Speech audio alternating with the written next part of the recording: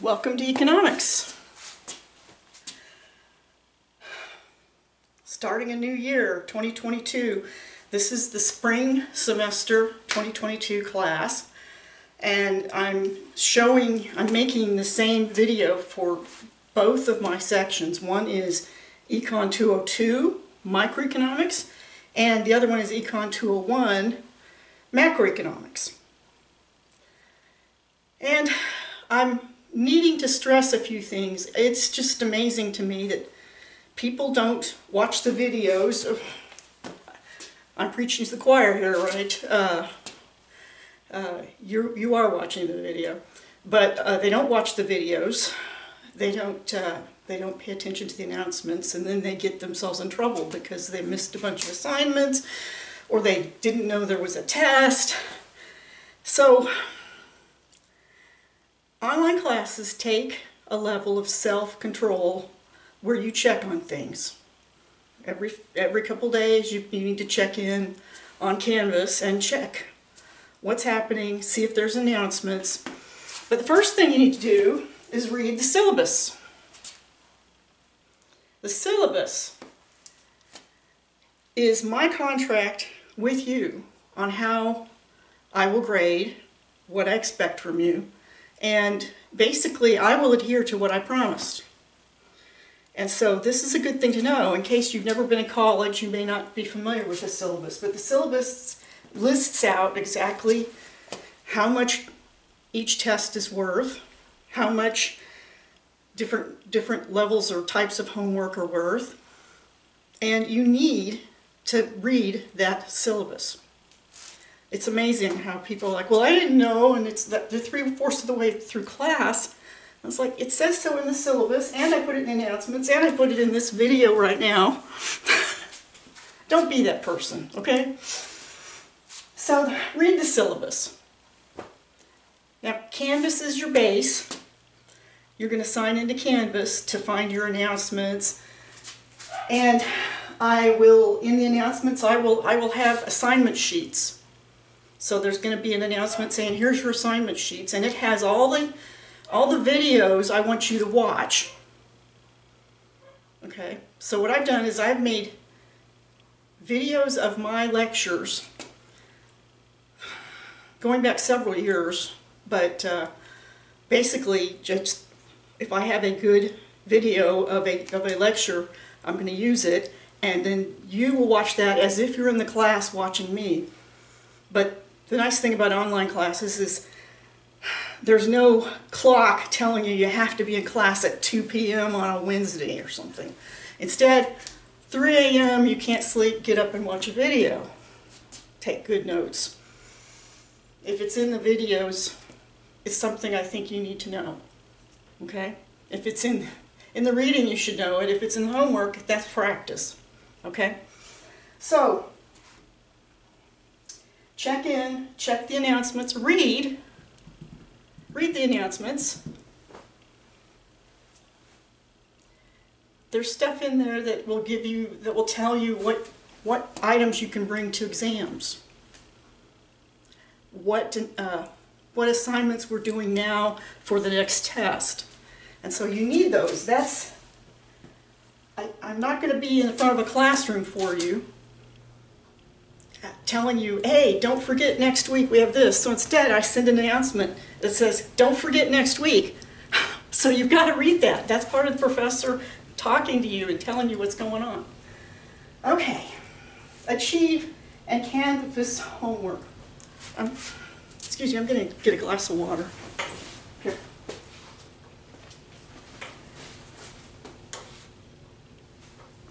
Oh. That is so good. Water can be so good. All right. Achieve. Achieve is homework that's graded by computer and gives you your score and gives you feedback on what the correct answers should be to the questions.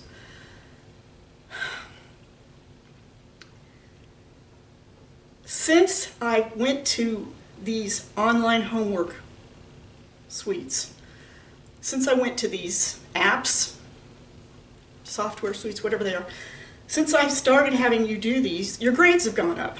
And I know that's because we have classes with 50 or more people in them sometimes.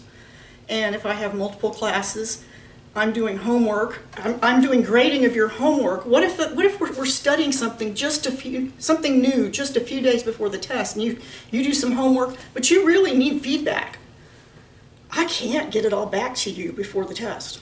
I just can't. Not when I have a lot of students. So they get the Achieve is a Macmillan product, and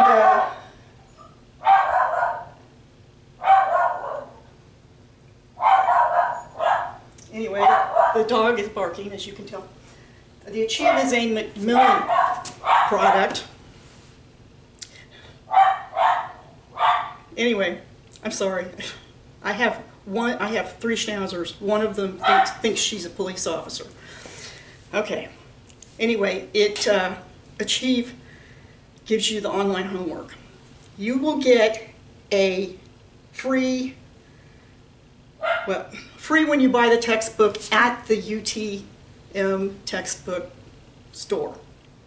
You will get a license that's been shrink wrapped in with the cheapest version of a textbook I could get. It is basically loose leaf. So you will put it in a 3-ring binder. And I did this because, although it's a very good textbook, I got the cheapest form. We have to have testing online, and they have to hire someone to watch you take your test. And so because of that, there's a fee for taking the tests. And so what I've done is I've managed to find a way where the cost of the testing and the textbook and the Achieve homework is still cheaper than buying the hardback version of the text. So it's part of the instructional fees that you have. No, that's not right. It's part of the textbook and extras that you pay for. You buy a textbook, you may have to get essay things for a certain class, essay books. Well, this is how you take your test. So what we're going to do, you get the license fee when you buy the textbook. If you try and buy the textbook somewhere else, you won't get the license fee for the discount I negotiated.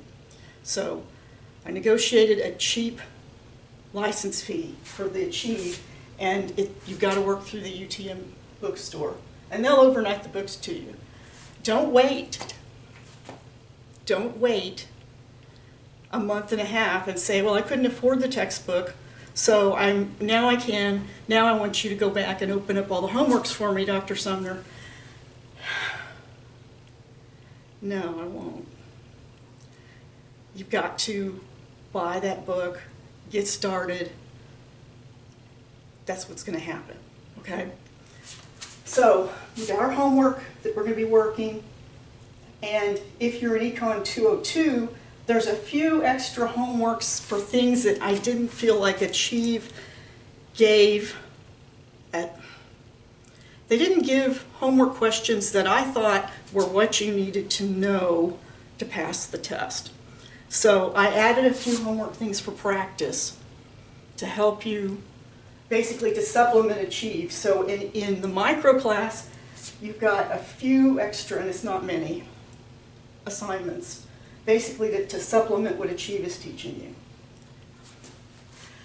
Bored yet?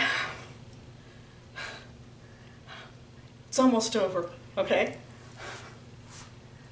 Proctor, like I told you, I have announcements explaining it better. Basically, if we had an in-class situation, I would be staring at you while you take your test. And since I'm not going to be in your home or the library room that you reserved or wherever you take your test, I'm not going to be there. We have to have someone who will. And so they're very good at literally watching you take your test. And we pay them Not a lot of money for the individuals that do this, but we do pay them, and there is a fee for that. I'm trying to think of anything else I need to be telling you. Just please pay attention, self-motivate, because I'm not going to be there every day in class to say, hey, hey, hey, why haven't I seen you in class? What's going on? You okay? I can't do that. So I don't know if you're checking the announcements and then people end up with, you know, some of them, it's not everybody, but the ones that do end up being a train wreck. They are just a train wreck at the end of the class. They haven't checked anything, and they're like, please, please. And no, you've got to be adults. You've got to check on things, and I expect you to. And let me tell you this about this class. Economics can be hard for a lot of people and easy for a few people. Some people that get C's as an average, C's and D's, get an A in this class, and their friends are like, what happened? They're like, well, it's easy. It's just common sense. And then some other people are straight A students, and this is the first C, and they worked their tail off. They worked hard, and they had trouble. If you contact me, if you email me, I will work with you and be that tutor that you feel like you need. What I do is, wherever I am, I have a laptop open somewhere, and when it dings and says, you've got mail, I go and check and see if it's a student. And it doesn't mean there won't be times when you'll have to wait a few hours, you know, because I'm off somewhere at the grocery store or something. But if I'm awake, and it could be 3 in the morning, I'm a bit of a night owl, so I might surprise you and answer your questions. But I do want you to ask me questions that are specific. Say, I don't understand question 32. And why is the answer this? And then I can explain it to you. And the people who contact me occasionally or a lot and say, I need help with this, they get better grades than the ones that they don't ask. And they think they're on their own. You're not on your own. And I will get you through this. If you're working, and if you're not waiting until mid-semester to suddenly decide, oh my gosh, I haven't done any homework, I haven't read any books, and I'm not ready for the test tomorrow. I have set up this class so that everybody can have a bad week, because that's normal. And the older you get, you'll realize that we all do that. We all have a bad week. A week where everything goes wrong, bad hair, fights with our boss, with our best friend, whatever. We're sick. And I will get you through a bad week. I won't get you through a bad semester. If you everything's going wrong, I'll talk to you about an incomplete or something so that you can come back the next semester, because sometimes you have a bad semester, and in that case, you know, I'll help you deal with that, but I can't help you with the grade. I can help you deal with it. But if you have a bad week, the last several achieve homeworks are extra credit. If you miss one test, your final exam can count for the final and for the first test or the second test, whichever one you miss. We have 3 tests, by the way. So, you know, maybe the bad week is test week. That's fine. You have a bad week, nothing goes well. It puts a lot of pressure on you later, but you can make up those points. You missed 2 tests, you failed the class. So I would not just blow off the first test thinking, well, I get a free pass on this one.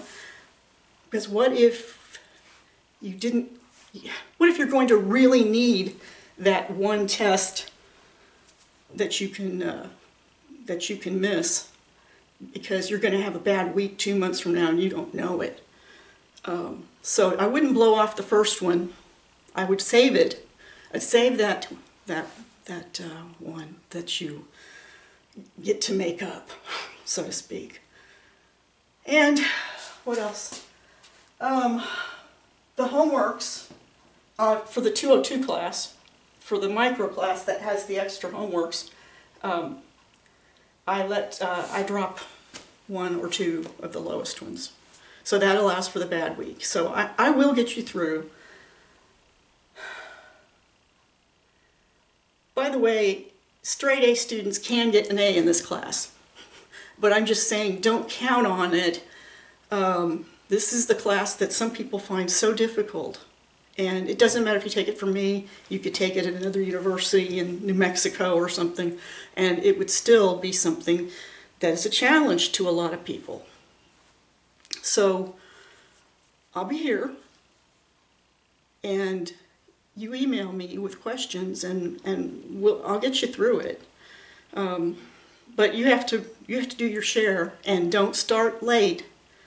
And that's why I'm being so tough about it, because I know what happens to people that start late. They can't catch up. It takes time. By the way you study for this class, you need to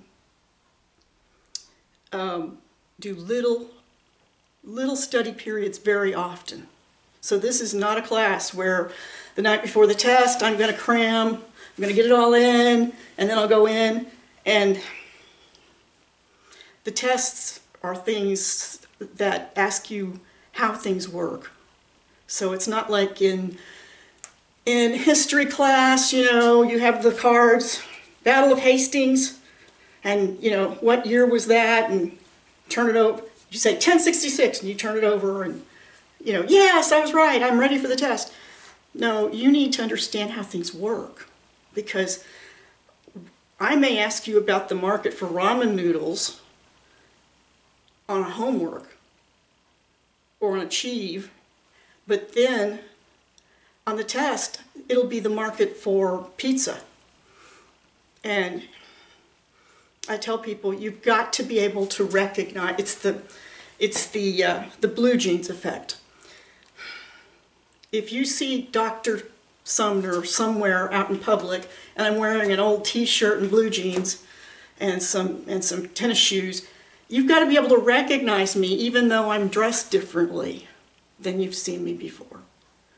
And that's the way it is with economics. You've got to recognize economics when it applies to something, a different topic than what you used in class. Hope I'm not scaring you. Take care. Good luck in the class.